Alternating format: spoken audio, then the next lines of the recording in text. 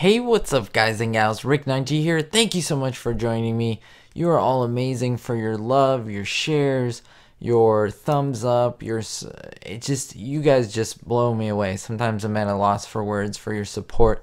I really appreciate it. We're going to look at fact sheet number 16-1 and 16-2. We have a lot of new equipment for you, so I want to get right to it.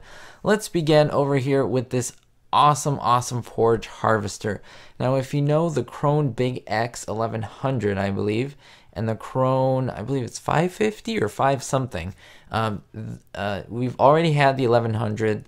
The 550 or the 500 series was pretty much added to 17, which I think is great. It's a little bit less expensive than the Big X, and so that's just going to be really helpful to be able to get started and do stuff early on in the game for silage. So that's really cool. But we have another one. I believe the Holland FR850 is just another addition to this lovely family. And so yes, this is a forage harvester. Price is 374,000 euros. So it is not cheap by any means. But then again, it is a really good piece of equipment. Maintenance is 1,480 euros. So it is expensive to keep. Power is 606 kilowatts. Horsepower is 824 horsepower. So it's pretty cool. It's pretty beefy harvester here. Max speed, we have 40 kilometers an hour, and in miles an hour, that is 24 miles an hour. In terms of fuel capacity, we can have 1,400 liters, which is huge. Crops, you see here, they're a little hard to tell with the icons, but pretty much you'll be able to do corn, you'll be able to do anything that you can munch up and just put in the back of a trailer. So this forage harvester is pretty awesome if you ask me. Now we're going to take a look at the New Holland 130FB. Now this is the attachment for the forage harvester. It's called the header, and this is used basically on corn from what I see in that icon. It's $25,000. Maintenance is about 60 a day, not too expensive, but basically your harvester slows down a lot when it's in operation. So when you're actually using it, your tractor slows down to 4 miles an hour, which is 8 kilometers an hour. So just be aware of that. It will take a bit of time, but the working width is pretty small as well. It's only about 2 meters, which is about 6 feet. So it's not much at all. But then again, it is doing a job. It is doing what you need it to do, just not at a quick pace. So it's good to know. Alright, and here you go, guys and gals. We have fact sheet 16-2.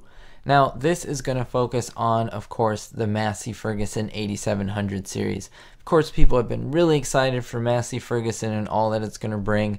This is, of course, a tractor. Price is 249,000 euros. So it is not the cheapest tractor out there, but it's also not the most expensive. It's medium range.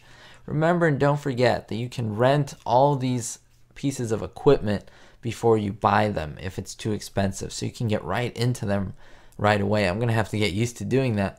Maintenance is 360 euros a day. Power range, you do have a choice here. It can be anywhere from 221 kilowatts to 294 kilowatts. So you do have a choice there. In terms of horsepower, you have 300 horsepower or 400, so good range as well. Max speed is only 50 kilometers an hour. Only, I say, because there are faster tractors, but 31 miles an hour is pretty good. Fuel capacity, we have 630 liters. Customizable wheels, which, what are your choices there? You have standard, wide, twin wheels, and wheel weights, and of course you can customize your engine. So pretty good stuff that you can do on this thing. And we're gonna finish here, guys and gals, with the Joskin Drakkar 8600, the Drakkar 8600. Now this is a tipper. I call them trailers, but they actually should be called tippers. Noob me. Anyway, the price is 59,000 euros for this, and maintenance is 35 euros a day, which is pretty good, pretty affordable for people. Also, your tank capacity, again, it's in the middle. It's not the most you can get, which is 59,000, or the least, which is around 8. So 47,000. It's a good chunk. It's a good trailer.